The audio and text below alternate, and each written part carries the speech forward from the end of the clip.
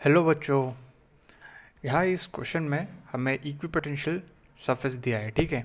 यानी कि ये जो पॉइंट्स है ये सभी इक्विपोटेंशियल है, सिमिलरली ये सब इक्विपोटेंशियल है, ठीक है। और उन सब के पोटेंशियल भी देंगे 10, 20 वगैरह, ठीक है। और ये एक्स एक्सिस के साथ 30 डिग्री बना रहा है, ठीक है। हमें ढूंढना क्या है? मैग्नीट्यूड और उसके डायरेक्शन।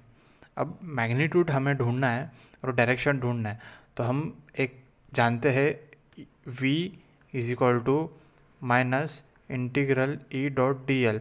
एक बेसिक जो फॉर्मूला है हम पोटेंशियल और फील्ड के रिलेटेड पढ़ते हैं, ओके। तो अगर फील्ड यूनिफॉर्म रही और पोटेंशियल जो डिस्टेंस पोटेंशियल और ये डी एल वो यूनिफॉर्म रहा, तो हम इस फॉर्मूले को कुछ ऐसे भी लिख सकते हैं, therefore E is equal to we by D, ठीक है।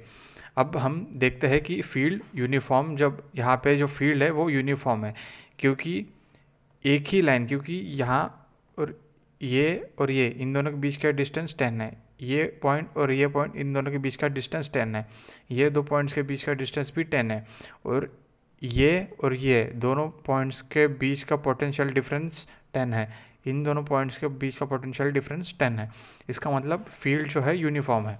अब हम जो डी है वो ढूंढेंगे क्योंकि वी पोटेंशियल डिफरेंस हमारे पास है 10, और जो वी डी है इन दोनों के बीच का जो डिस्टेंस है वो हम ढूंढते हैं। इन दोनों के बीच का डिस्टेंस जो है वो ये होगा, जो ये है वो परपेंडिकुलर लाइन है between this line L1 and line L2, which is equal to 10 sin 30.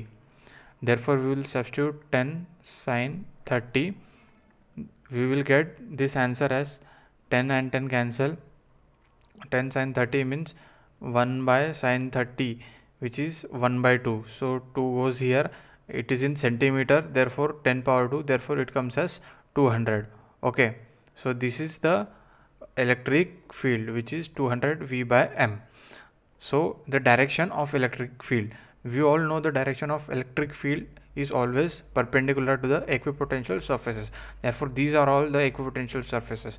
Therefore the electric field line will be like this, perpendicular to the equipotential lines. Okay, now the electric field is increasing in potential is increasing in this direction, therefore the electric field will be in this direction, therefore this is the electric field. If this order would have been reversed, then this electric field would have been in this direction. Okay, then comes B part.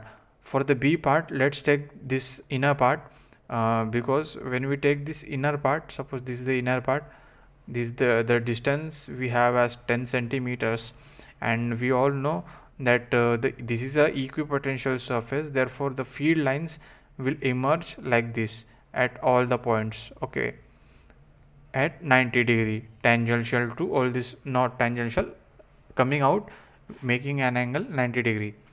Therefore in this problem the field lines won't be uniform as in previous one. Therefore we know formula of another formula of potential as K Q by R. Okay, we have potential here at given as 60, this is 60 volt, so we will write this as 60 K Q by R. We know R is 10 centimeter. 10 centimeter means 10 and 10 power minus 2, therefore we get Q as 6 by K. Take this as first, and we also know that E is equal to V by